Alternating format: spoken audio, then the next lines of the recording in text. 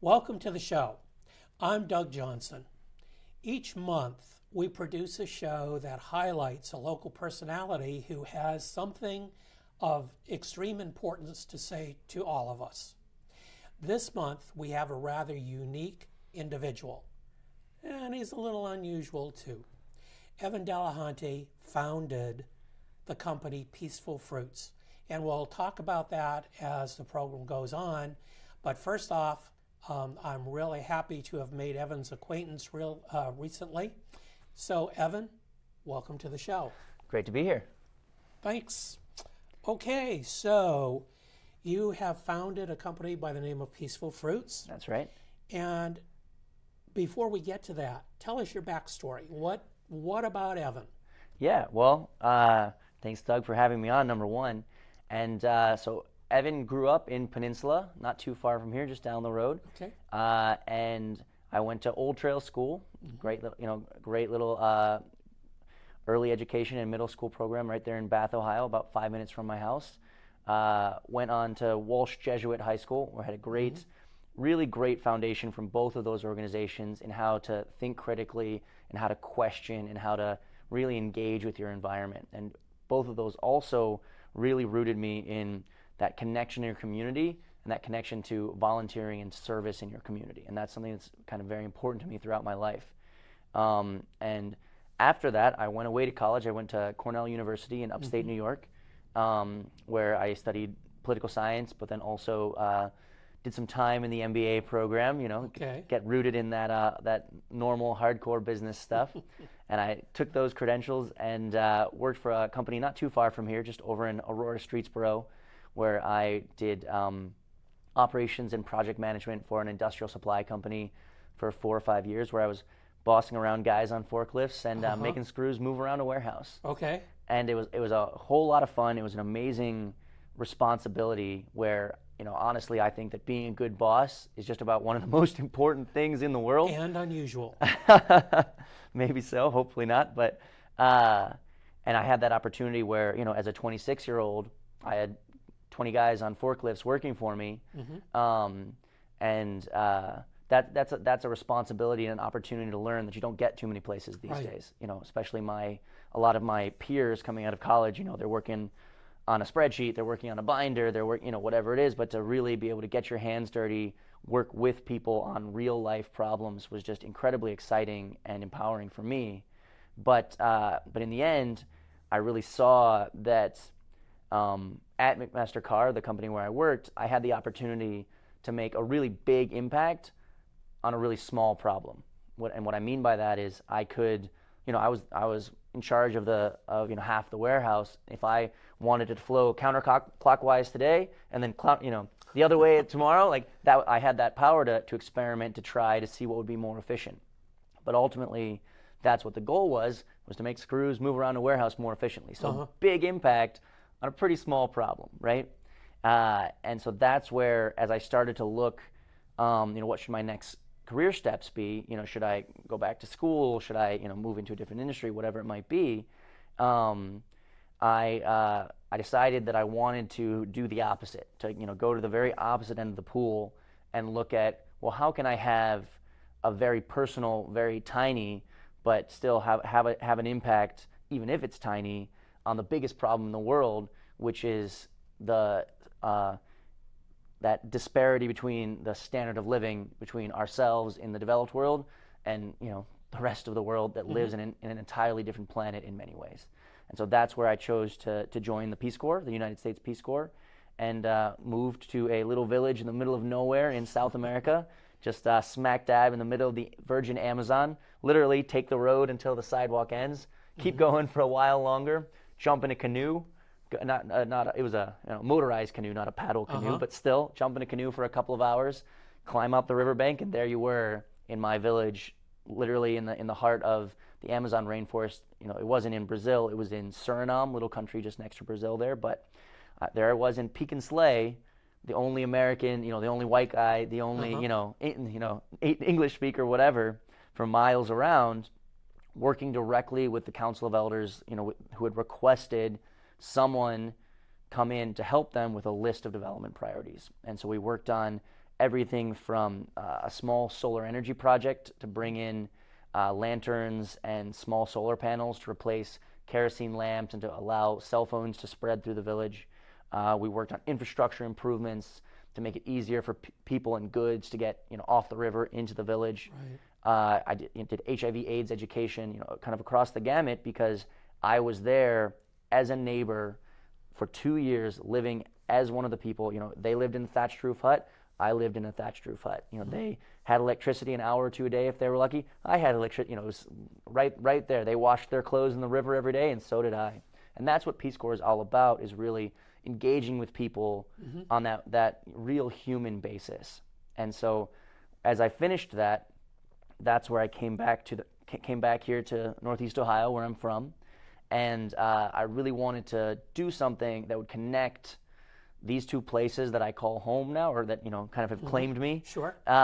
And I wanted to do something that would continue to empower the people there in the Amazon, but would also allow them and allow me and allow everyone along the chain to get some real value out of it. Because my shtick, if you will, what I saw in Peace Corps is that sustainability, to be sustainable, it's talking about environmentalism, it's talking about community engagement. Yes, all of those things are true. But you also have to talk about money. If you want to do a project with the people there in the Amazon and you just ask them to donate their labor out of the goodness of their heart, that's borderline rude, right? If I ask you to donate your an hour or two a week when you can afford it, that's great. An hour or two a week when you're a subsistence farmer who's struggling to serve your different story. It's a different story, right? Like, they live a lot closer to the margin. And so to say, like, hey, I'm going to help you build a dock into the river, and obviously I'm giving you cement, so you should give me your labor for free. Maybe you should, but there are real trade-offs there, where that's an hour of work where they're not harvesting the rice that they need to eat for the next month. And so that's where you just need to recognize the trade-offs that these people face, and that's exactly what Peaceful Fruits does. So my company, we're a fair trade natural fruit snacks company, and what that means is that we offer the local people an economic opportunity to make money without having to totally change their way of life, without totally abandoning their culture or abandoning the environment. So they're able to harvest the acai, which is the main ingredient in our fruit snacks. It's a berry from the Amazon. They're able to harvest those berries that grow wild on their lands, and then they sell them to us at a premium price so that they can make that little bit of money that they need to then send their kid to school, or take that hour off from the subsistence living and invest in their community, or do work on the project that will not pay off in the next month when they need to eat, but will pay off over the next 10 years, which is what you need for a community to drive forward. And so to do that, people need to make a living in the meantime. And that's what Peaceful Fruits is all about, is giving people that opportunity to make a little bit of money, to invest in their future, but to do it on their own terms. And so that's kind of how we went from Peninsula, Ohio to the Amazon, and then came all the way back and trying to build a bridge in between. Back again. So now, in the production of the fruit leather, you are using some other folks. So kind of you're helping people in South America, but you're also helping people here at home. Yes, and that was very important to me. So as I said, Peaceful Fruits really emphasizes that fair trade aspect, what I like to think of as respectful, responsible economic empowerment. And when I say economic empowerment, what I mean is really giving people an opportunity to make a living. And so, obviously that speaks to fair wages and good working conditions and all those aspects, but it also talks to meeting people where they are. For the folks in the Amazon, that means, let me give you a way to make money that doesn't require you to move to the city, that doesn't require you to let someone come in and clear cut your land and destroy your environment and your religion and your culture. But what it also means is it's a way that, day in, day out, you can work. The harder you work, the more money you make, the better you do a good job. You have this job for as long as you want it and you need it. And so when we started to look at that model, what I really decided is I want to build that model into the business from A to Z, all the way from there to here. And so when we started to look at how can we produce the snacks here in Ohio, that's where we ended up meeting Hattie Larlam and Blick Center, which are 2 local nonprofits that do clinical and vocational therapy for people with disabilities.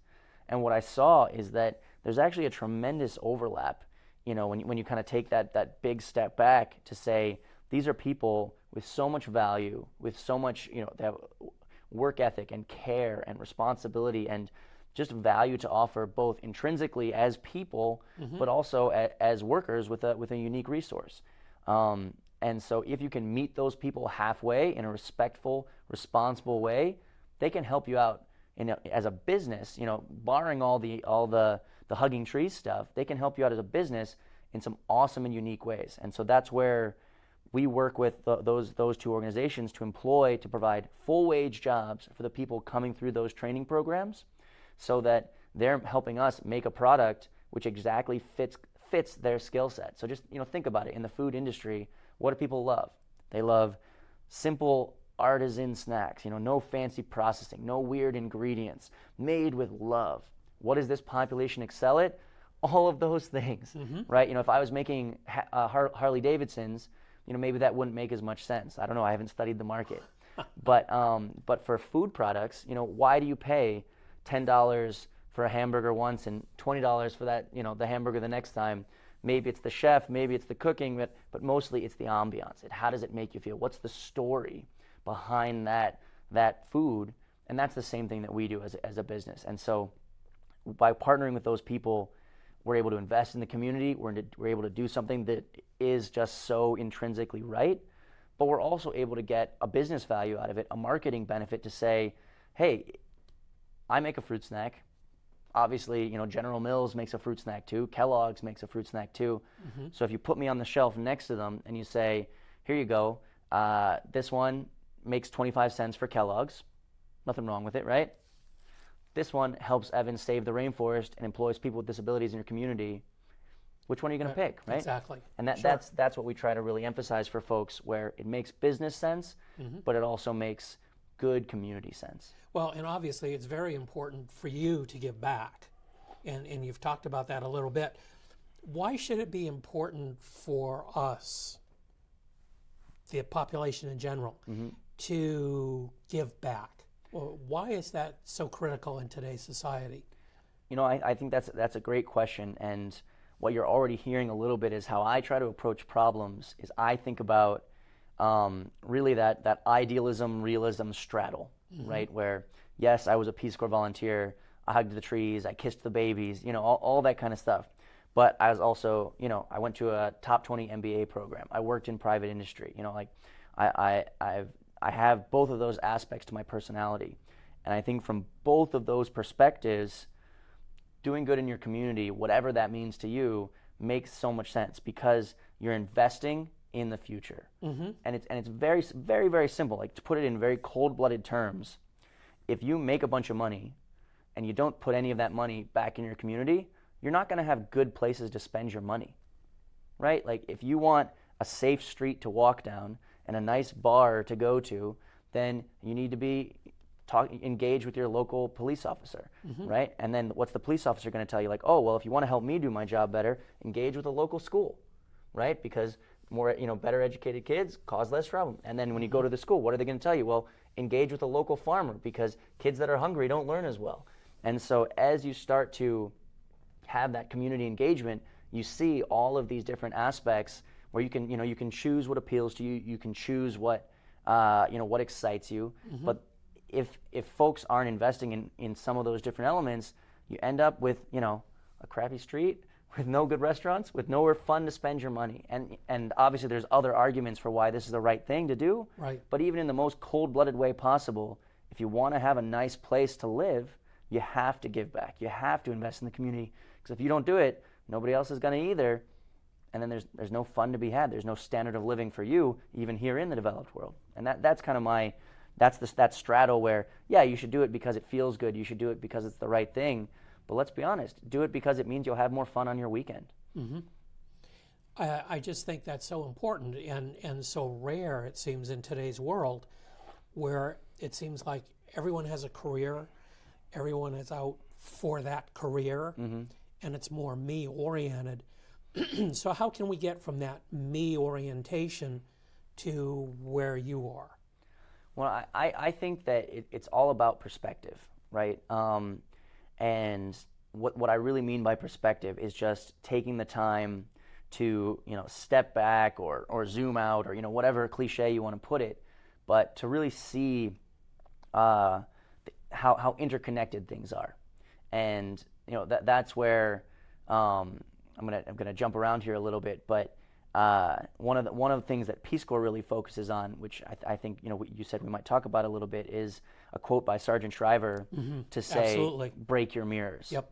And what that means, break your mirrors. It's not talking about violence or shattering things. It's talking about look beyond yourself, right? Where if you just take that step back and do that swivel, you're going to see people that are struggling with the same things. You're going to see people that are having similar problems, having similar desires, having similar needs, and whether they look the exact same as you from skin or gender or whatever else it might be, they're doing the same things and having the same problems. And whether it's $1 million or $1, it's all the same stuff. And once you kind of realize that, it's impossible to not treat others as people. And once you realize that, the key argument is, it's not saying like someone's more deserving or less deserving or anything like that, but you start to realize how quickly one person can change with another, right? Where, why am I able to sit here and my friend Edwa is sitting in that canoe, right? Like, it's an accident of birth. And yeah, like, I've worked hard, I've educated myself, I've hustled, I've done all those things, but what's to say that if he hadn't been born, he wouldn't be doing 10 times better than me? We don't know. And so it's not to disrespect what any individual has accomplished with the cards that they were dealt, because that's so important. But at the same time, just to realize, that hand can vary. The hand that you're dealt can vary so much, and there are things that we can do very easily to help those others out without costing ourselves anything. And that's where it's so important to think about it in that little more global and that little more community-oriented perspective of like, hey, we're more the same than we are different. And maybe I'm here and you're there and wherever, but who knows where we'll be next week. The world changes fast. Interesting. And your education and your work experience kind of leads to where you are. Can you talk about who were your role models when you were growing up? Because certainly there might have been some role models in the schools that you went to or where you worked. But who were your role models when you were growing up? I think I'll point to two folks. So number one would be very much 100% is my parents, where I think that's everybody's first hero is their mom or their dad or both. At least that was the experience for me. I hope that's true for. I know it's probably not true for everyone, but that's the first chance to be a hero is your mom and your dad.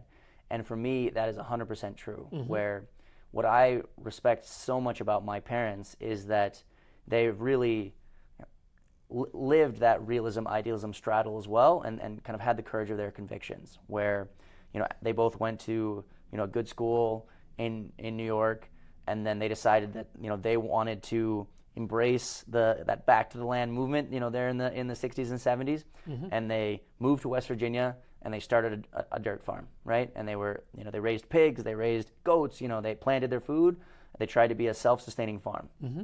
And over time, as they realized how kind of what I talked about already, of sustainability also means you have to be able to eat, you have to be able to make money. Sure. And they were showing that they weren't able to do that. That's when my dad went back to college, did the classes that he would need, and then he and my mom worked together to put him through medical school, right, to become a physician, where then he moved here to Northeast Ohio, he started his own practice, and he built his way up in that field. And so that's where to see people like that, my parents, literally go from a relatively privileged spot to a very, very unprivileged spot, where they were cannibalizing nails from the shed that was falling down on this side of their property to rebuild the house on that side of the property, to then being a successful doctor, in a well-off community. That's an incredible journey that I have so much respect for. And what that taught me is to really think about, again, that courage of your convictions, that idea of get out there and try, and if it doesn't work out, that's okay, pivot, move on. It doesn't mean it wasn't valuable. obviously they're not still dirt farmers in West Right. Virginia. It doesn't mean that but it means they understand those challenges and they respect the people that are in that life and have been successful at it, because they weren't, right? Yeah, and I think that probably gave them a good aspect of value. Absolutely.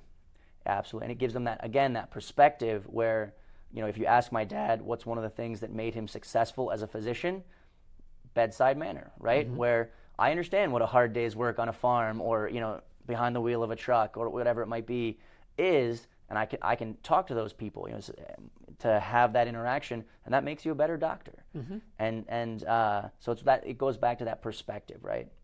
But then one of the other people that I want to point to is I mentioned that I went to Walsh Jesuit High School, and I myself am not Catholic.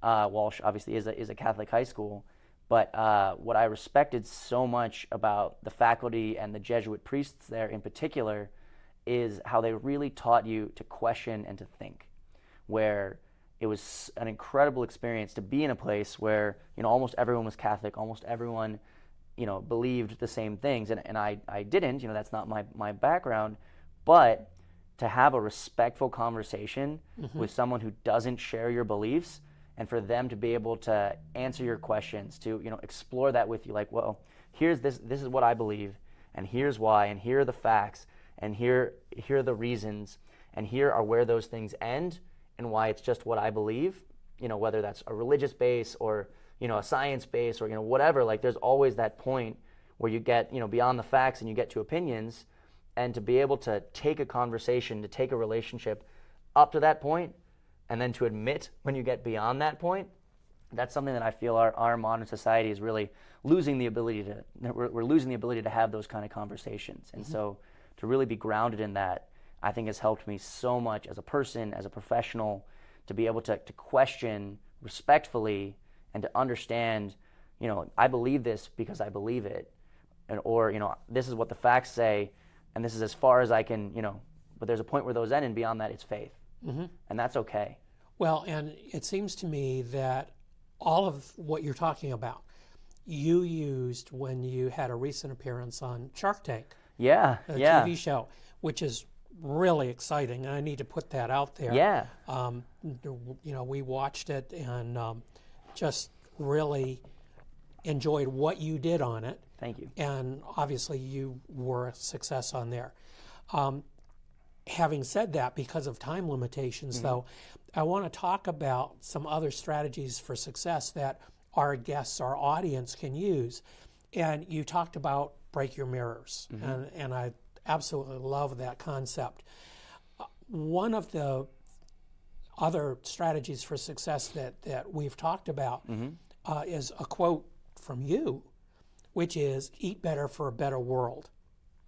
The other is sweat the small stuff. What can you tell us about those two? Yeah, I think eat better for a better world, what that means to me is it kind of going back to that idea of to invest in your community, to do what's right, to make the world a better place. You don't have to go out of your way necessarily. You don't have to sacrifice your standard of living.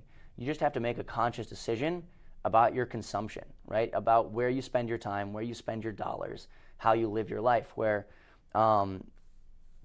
eat a fruit, if you want a fruit snack, by taking that extra 3 seconds to flip the back over and see which one has 3 ingredients and which one has 30, you're impacting the world, right? To see when you're buying your coffee, do you buy the fair trade one? Do you not? Does it cost you 10 extra cents? Sometimes it does. Sometimes it doesn't even cost you any extra money. But to choose to vote with your dollars, to vote with your feet, that's what eat better for a better world means. It's to, in a very convenient, everyday way, do the little things that are going to change the world in the way that you want to change it. It doesn't have to be the $100,000 donation. It doesn't have to be the move to the Amazon for 2 years, right? There are little things you can do every day to shape your world into a better place. And that's, I think, kind of also ties into the second one that we discussed, which is sweating the small stuff. That means, what are the little things that you can take 100% control over to improve your world, to take control of your world, to say, here I am, I'm going to make sure that for Shark Tank, I know where all the numbers are. I know where all the I's are dotted and all the T's are crossed, because this is my business, this is my mission, and you can't control the big things, right? Like if the world decides that acai is passé, you know, and no one wants to eat fruit snacks anymore, there's nothing I can do about that. But I can make sure that this is done right, that it tastes good, that it's made right, that it's, you know, harvested right, and I can do all of those little things to set myself up for success. And that's where I'm not saying, you know, like, oh, stress out about the small stuff. You know, like there's the old saying, don't sweat the small stuff, and that's talking about a different side of it. What I'm saying is take control of what you can and set yourself up for success. We have just a little bit of time. You and I have talked about active listening. Mm-hmm. Can you just really throw that in there? So when I was in Peace Corps, one of the incredible things about that culture is you'll have a big town hall meeting, like, you know, you see on CNN, the town hall presidential debate or whatever it might be. And the difference in the way that they do those meetings is they have a designated listener, where instead of speaking to a faceless crowd, you're engaged with someone where I'm listening to you, and then I'm turning to the audience and I'm saying, did you hear that? Did you understand that? Do we hear? And there's that give and take between the audience, where that's what creates connection. That's what creates true communication, where you're not just talking at someone, you're talking with someone to have that engagement, which is exactly how you build a relationship to be successful at whatever you do. So it's really engaging with people instead of just talking at them. Well, and I think that's excellent advice to end the show on. Evan, thank you so much for being today. My pleasure, Doug. It has been a real pleasure, and we'll get together soon. Sounds good. Thank you so much. Thanks, Evan. Absolutely.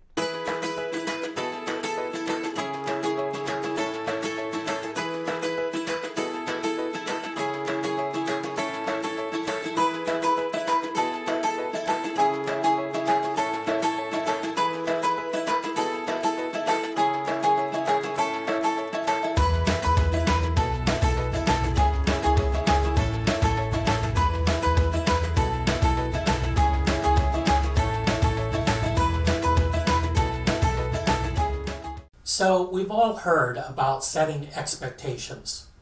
Here's an example from one of my business clients, but it also applies to real life. Years ago, a client of mine spent many months looking for the perfect person to hire for a position he was trying to fill. He finally hired a young man, and on the Monday morning when the young man was to start, this business owner called me and asked me the question, how do I fire this person? I said, well, you just hired him. He just started. He said, yes, he did. And he was dressed inappropriately, and he showed up late. And I want to fire him. I thought, good grief. This guy spent a lot of money on this, so let's back up. I said to the client, okay, hold on. What if you invite him back in your office, tell him that you got off on the wrong foot, apologize, it was your fault, set the expectation. Did you do that at any point during the job process? No, I didn't. He should know how to dress and to be on time. I said, well, obviously he didn't. Just give this a try, see what happens. Weeks later, I talked with this business owner and asked him how the new employee was working out. You know what his response was? Best employee ever. And if I hadn't set those expectations after our conversation, he'd be gone. So, set the expectations and let people know what they are.